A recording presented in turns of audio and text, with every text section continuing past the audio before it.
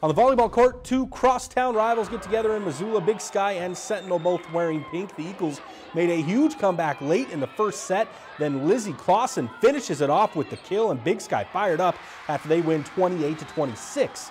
A long second set as well, also going back and forth. Sentinel's Sheridan Schwayen gets the spike through the block to finally end it 29-27. Sentinel will hold off the Eagles in two more close sets, and the Spartans take it 3-1. You can watch this thrilling match as our prep game of the week after the 10 o'clock news Saturday night.